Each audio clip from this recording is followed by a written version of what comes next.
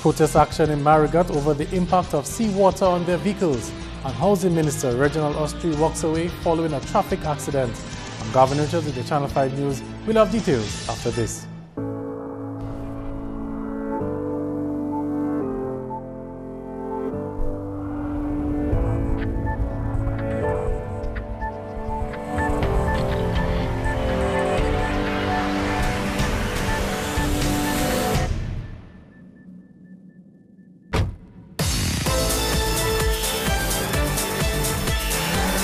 Unleash your confidence.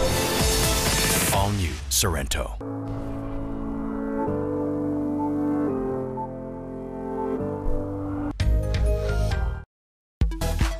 The magic of mobile insurance is at your fingertips. Download the Beacon Buddy app today to renew your insurance and check on your claims from anywhere in the world. Don't worry, get happy. Beacon will cover you and we'll always see you through. We'll be there for you.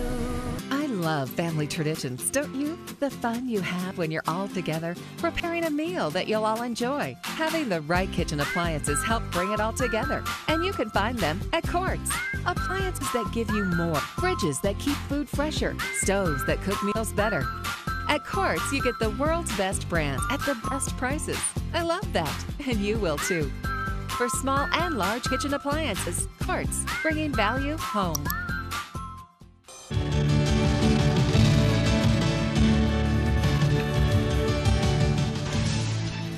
Welcome back, and first up in the news, people of Marigot blocked the road on Wednesday in protest of sea blast, which is causing damage to their vehicles. This meant that drivers coming from the Portsmouth side to enter Marigot were not able to pass through with their vehicles to get to the airport or the Marigot village. Idona John Baptist was on the scene and has more in this report. I'm standing on the Marigot Highway leading to the Douglas Charles Airport, and we've been standing here trying to get an understanding of the reason for the people of Marigot protest action. Now, what we've noticed is that because the waves are so high, they are coming over the sea defense wall and crashing onto the main road. Now, when that happens, of course, passing vehicles, that seawater comes in contact with them, and that is the issue the people of Marigot, the bus drivers, the motorists are raising here today. Now, the coordinator of that protest is Mr. Edmund Henderson. Mr. Henderson, just give us an understanding as to how long you have been advocating about this. Thank you. This is a situation that we've been living with for all those years since the extension of the airport took place. And we, those of us who live on the area, some of us farm on the north side of the airport, we have these children to go to the St. Andrew's School on a daily basis.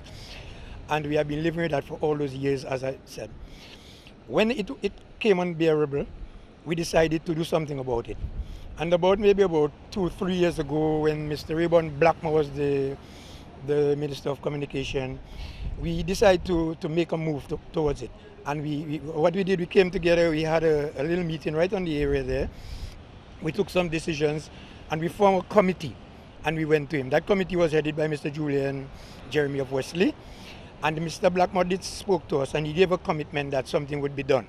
The committee, you said that's in place. What are some of the suggestions that they had proposed to government? Okay, one of the suggestions I know was that there's an alternative route on the south side of the airport. That road goes up to the Coffee area.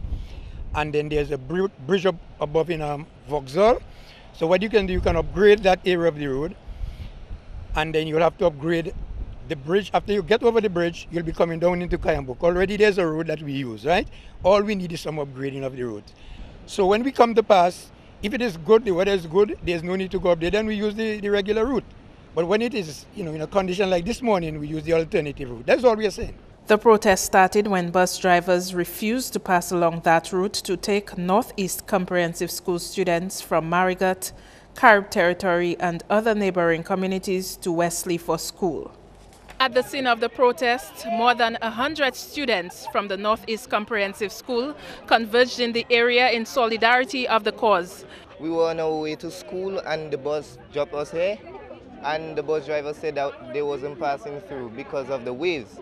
So they told us we could walk, but we decided not to walk because we would have gotten wet Anyway, yesterday we were on our way to school and the bus driver stopped to dodge a wave. Another wave came and hit the bus. The bus tilted over and fall back on it 4 tires. And some of the students got wet. So, to me, I don't think none of the buses should pass there until the road is being fixed. They need to fix the road. Put the wall higher, do something. Do something about it, I don't know, but they need to do something. I have tests today, I cannot do my tests. I have reports to make, I cannot do them because I am stuck here. I'm Stacey Williams of Marigot, transporting the Northeast students from Marigot and Concord to Northeast. And what is the situation that you came across today? Well, it's not only today. It's been a situation we've been going through for the longest while, over 5-8 years, which is the sea coming over the wall, wetting the students, almost causing accidents too, rotting in our vehicle. I'm more than fed up. It's not the first time, it's not the second time, it's not the third time. And I personally have met with ministers talking about that situation, and nothing has been done. It looks like we're falling on deaf ears in that area. Would you like to see your PAL rep take this up to Parliament? Not PAL rep alone. The PAL rep alone cannot do it. We're going to assist the PAL rep to take it up to where you have to take it. I bought a new bus in 2009, and if you see it, you'll cry. The other day, I tried to jack up the bus. The jack went inside of the bus. It is very terrible. Just Monday, I passed, and the swell from the sea right inside the bus. In a situation like this, if the sea has been causing damage to your vehicle, would an insurance take that cost? No, they would say that is act of God. So we have to do everything on our own. The protesters say they want a commitment from the authorities that there will be a resolution to the matter, or they will continue to block the road. Idona Jean Baptiste, Channel 5 News. In more news, Government Minister Reginald Austria and 3 other people traveling on board his vehicle narrowly escaped injuries from a traffic accident in Meru. Austria was on his way to town on Wednesday when his Toyota van lost control on the wet road in a sharp corner at Meru. The vehicle rotated and overturned on the other side of the road. As usual, you have an accident, you know, you feel a little shaky, especially if you had persons in the vehicle with you. I was worried about their own condition, but just to say thank God that 4 of us were in the vehicle and everybody's okay. We had 2 college students, my daughter and a friend, on their way to school. They proceeded to go to school. And one of my housing officers was with us, and he's okay. Had it not been for a glory cedar tree and a coconut tree, the van would have went down about a 10-foot drop. Persons have been passing, expressing concerns, and so we appreciate the level of concern being shown by the passers-by. But we're okay. I'll proceed to work today, and maybe work half of the day and go back and count my blessings. Right. Because as you can see, it could have been much worse than that. You know, but God works in mysterious ways. You're watching Channel 5 News. The Fire and Ambulance Services Division is reporting an increase in ambulance calls for 2014 over the previous year. Chief Fire Officer Josiah Dupuy told a press conference and award ceremony on Wednesday that the department has recorded 8,635 emergency calls for the past year, 1,477 more than the year before. In 2012, we responded to a total of 7,078 ambulance calls. And that number moved slightly in 2013 to 7,158. And 2014, that is last year, we saw that number move for the first time into the 8,000 bracket. The CFO attributes the increasing calls to better ambulance coverage, especially in districts where increased calls have been reported. The districts with the most ambulance calls were Roseau, Portsmouth and Granby. Dupuy says the total cost of fire damage for 2014 was almost $3.5 million, with a total of 119 fire calls, 118 less than 2013. I speak specifically to bushfires in 2012. We had 194 bushfires. That number went down in 2013 to 146, sorry. And in 2014, we saw that number going down further to 120. In 2012, the number was 310. In 2013, the number was 317. And last year, that is 2014, the number went, I think, dramatically downwards to 199 fires in total. Meantime, Donaldson Frederick has been awarded Fire Officer of the Year for 2014. The fire officer, who has been with the fire department for 9 years, working in several aspects, including responding to fire and ambulance calls. Frederick also conducts training sessions for the fire department in emergency medical response and search and rescue as an emergency medical response instructor. Well, I feel very elated. I feel honored to receive the award of Fire Officer of the Year. I think it's a great achievement for me. I believe that is something that will motivate me to continue to work harder and to achieve even greater things in the coming future. 10 other officers were also awarded for their achievements throughout the year. They are Michael Warrington, Andrew Francis, Efson Alexander, Alvin Jarvis, Barry Daru, Chris Cadet, Dwayne Winston, Javin Paul, Wayne Later, and Courtney Challenger. In more news, the Dominica Agricultural Producers and Exports Company DAPEX has pushed back plans to send home some of its employees as part of restructuring efforts at the company. General Secretary of the Public Service Union Thomas Later told Channel 5 News Wednesday he requested the termination of employment notice to be pushed back by 1 month. Later says this would facilitate information gathering as he does not believe proper procedure was followed in this case. The employees had been given 1 month's notice and advised to apply for redundancy benefits from Social Security. In other DPSU matters with regard to public works employees, Later says they are currently owed 2 fortnights' pay. On another matter, he says the DPSU is scheduled to meet with the government side this week with reference to finalizing ongoing salary negotiations for public officers. This is Channel 5 News. Recording artist and director of the local chapter of Crime Stoppers is reassuring the public that it is safe to support the organization's work in fighting criminal activity on the island.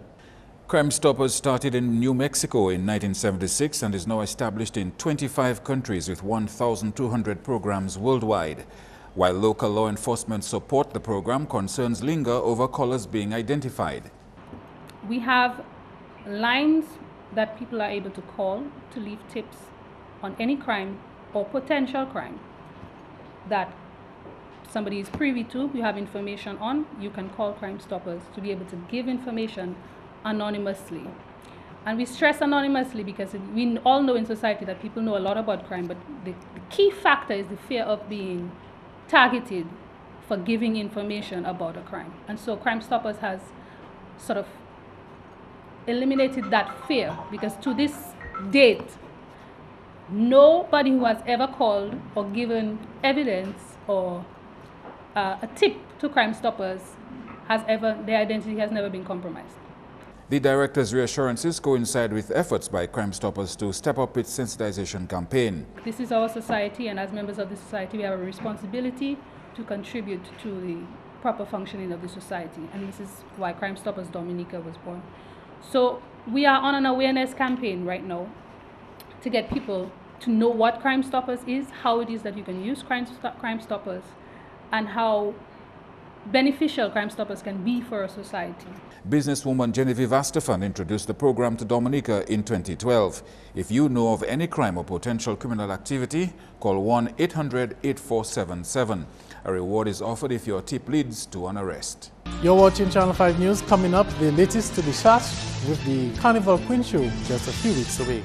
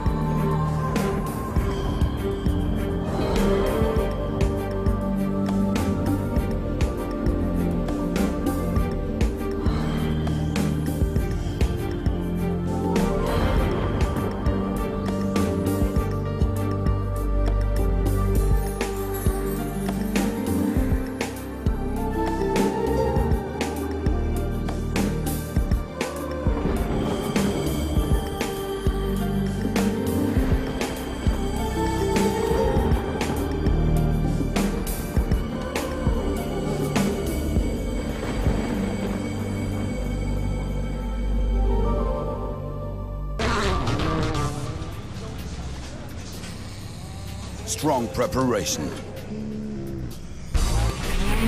Strong concentration. Strong teamwork. Strong nerve. Strong performance. Strong oil. Volkswagen recommends Castrol Edge, our strongest oil. Castrol, it's more than just oil, it's liquid engineering.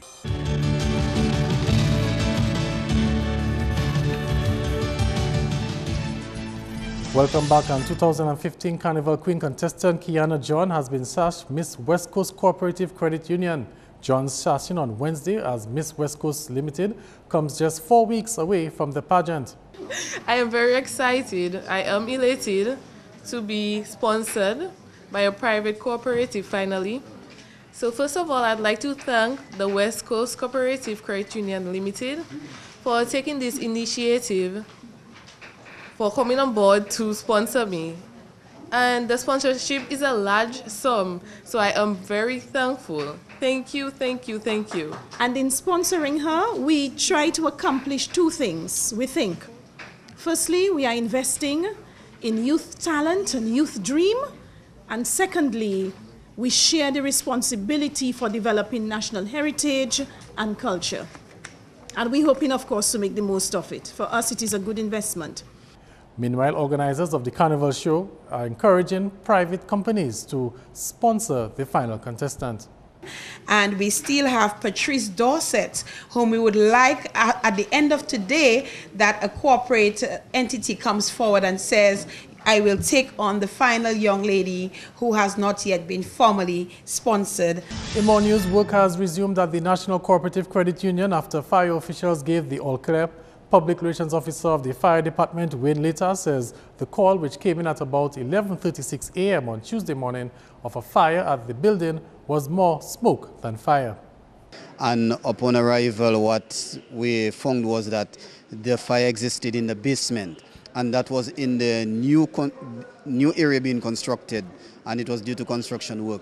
Actually, what we got was welding activities was being taken place at the moment, and from investigation it was suspected that, or it was told to us that sparks from the welding, it met some combustible material, and that started the fire. And the area was basically smoke clogged, but no significant fire damage in the area.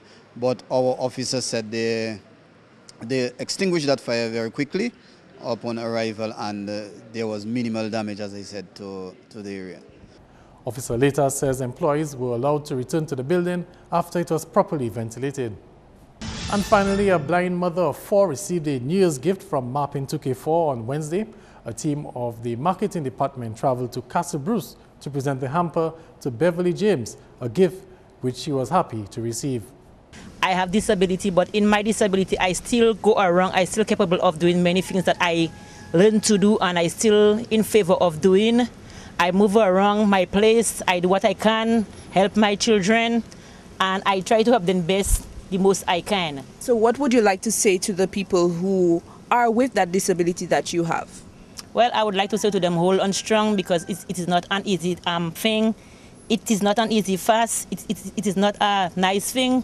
It is a troublesome thing, but by the grace of God, I'm still moving on with it. On behalf of the Board of Directors and management and staff of Mapping 2K4, enjoy your 2015, and we wish many more blessings your way. Thank you very much, and I wish you all the same too. As we discovered, Beverly may be blind, but she certainly knows her grocery products. That's complex. Wow.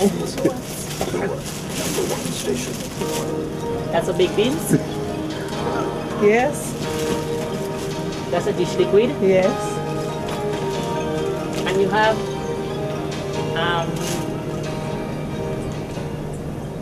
mackerel in tin, tuna. That's a tuna. The hamper was made possible by MaxMart and Save a Lot Fine Foods and was part of Mapping's 2K4's Christmas promotion.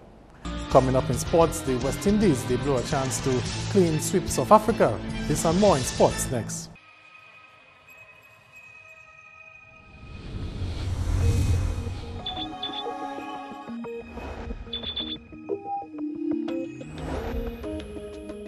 Court Sports has what you need for your digital life. MP3 players, digital cameras, gaming consoles, laptops and desktop computers, LCD TVs and home entertainment systems, all from the world's top brands. For the things you need in your digital life, Courts, bringing value home. A weekly sports magazine featuring fresh, exciting and stimulating interviews on local and regional sporting events. Gavin Richards keeps his eyes on sports live every Thursday at 7 p.m. Repeat Sundays 12 noon on Marpin's Channel 5.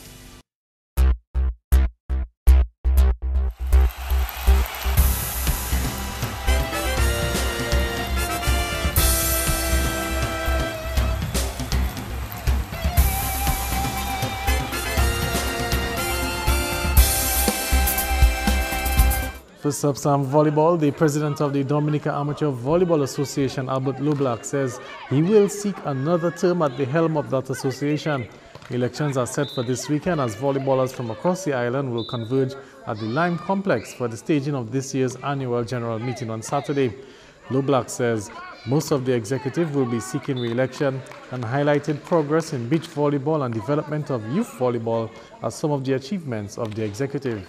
Well, yes, I'm Gavin, and most of the majority of the executive indicated that they're willingness to re-election. So we will all be looking to do that to together mandate. There are a number of plans and programs we have that we want to continue, and we all want to see the volleyball grow. One of the things that we've done, was to focus on our youth volleyball, youth volleyball and beach volleyball. We have looked at these, we have introduced a major competition on beach, we'll call it a lot of the time, and then we have our youth team already participating in one competition, and we have them in training also. We have identified a lot of young persons. Because what we want to look at is continuity in the volleyball, and we also want to take part in a lot of youth competition that's around. So we are focusing on the young persons as well. And on to some football news where it looks like there were more goals than rain on Point Michel on Tuesday. 16 goals were scored in extreme wet conditions as action continued in the Carib Sand and Stones Point Michel Football League. A total of 16 goals were scored in the Carib Sand and Stone Point Michel Football League last night as defending champions Ian Pinat Boca Juniors were held to a draw at the spray playing field. Under rainy conditions, the reigning champs were held to an 8-all draw by Ian Pinat Super Spartans.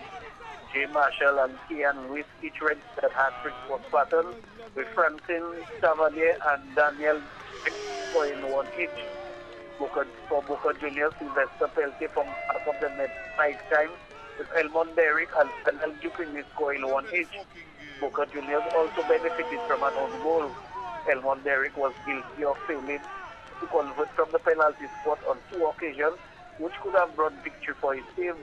The league continues on Friday with James Limited First School Security Ghetto Youth taking on Alan Susse Shambali Bla Veterans, while on Sunday it will be ANP Lotmore versus Astefan Bellbishop Young Gunners. Both matches begin at 6 p.m. And in some more football news, Castlebrew scored a 2-goal win over the Goodwill Secondary as action continued in the sports division organized secondary schools 13 and under football championships. The scorers for Castlebrew were Randall Copel and Starrell Seraphin. Meantime, the semi-finals have been set for Thursday. At Portsmouth, the Castlebrew Secondary School will take on the Portsmouth Secondary School, and the Dominica Grammar School will play the St. Mary's Academy at Newtown. On to some cricket news. Morne van Wyk slammed an unbeaten century, guiding South Africa to a comfortable 5-wicket win over the West Indies in their final T20 match on Wednesday. The West Indies, in search of a clean sweep, made 4 changes to the side, which set a world record on Sunday, resting Chris Gayle, Dinesh Ramdin, Suman Ben and Jason Holder. They sent South Africa into bat first, and the South Africans got a great start, scoring 111 runs for the first wicket in 12.4 overs, with Van Wyk scoring 114, leading South Africa to a score of 195 for 3 after 20 overs. Hendricks added 42, Kieron Pollard took 1 for 13, and Dwayne Bravo 1 for 38. The West Indies, chasing 196 to win, were off to a decent start before the wickets started to tumble. They were 48 without loss before being all out for 126 with an over to spare. Lendl Simmons scored 49, Pollard 20 not out. David Weiss took 5 for 23 for South Africa. The West Indies, despite the loss, however, still took the series 2-1. In some more cricket news, the Windward Islands Volcanoes head coach Ian Allen says batting will be the key to the Windward success in the Super 50 Overs tournament. The Windwards, who were crowned champions in 2013, failed to win a single match in 2014. Allen says the bowling department will be able to hold its end, but feels the batting needs to step up and support. The Windwards will play Guyana in the opening match of the tournament on Thursday. Yeah, I think more so in the batting, so you can give the bowlers something to work with. Every players would have already given their role, and it's all about understand the role and execute it. So I think once we put our batting targets on the board, over the years our bowling unit has done well for us. So it will give us a chance, in terms of winning matches. Yeah, I think last year, Express got his first century at this level. He's one of the players we're looking forward to. We're also looking at Johnson Charles, Andre Fletcher, Devin Smith, to be, main performers. In the middle you have, Craig Emmanuel, Sunil Ambrose, Liam Sebastian. In the lower order, the hitters like Shane Shillison, Mervyn Matthew, Dylan Johnson. So we're basically looking at, at our main runs, to center around these guys. The Windwards will take on Guyana at 1:30 p.m. and that match can be seen on ESPN. The Windwards team will be picked from Liam Sebastian, the captain, Sunil Ambrose, Miles Bascombe, Johnson Charles, Tyrick Gabriel, Dylan Johnson, Mervyn Matthew, Shane Shillingford, Devon Smith, Kenroy Peters, Keddy Lespers, Craig Emmanuel, and Alston Bob. And Trinidad and Tobago Cricket Board has thrown its support behind the WICB selectors in their decision to omit Trinidadians Dwayne Bravo and Kieran Pollard from the West Indies World Cup team. The first Vice President, Dr. Alan Sami, says that the board was disappointed with the omission, but said that the territorial board had its full confidence in the choices of the WICB selectors. The board released a statement saying that the directors are independent directors and not territorial representatives of the Trinidad and Tobago Cricket Board on the West Indies Cricket Board. It goes on to say that while the Trinidad Board has full confidence in the ability of Bravo and Pollard to represent the West Indies in the 50-over format of the game, it would be a violation of the practice to question the selectors on the omission of these names for the February March World Cup in New Zealand and Australia. That's all the time for sports.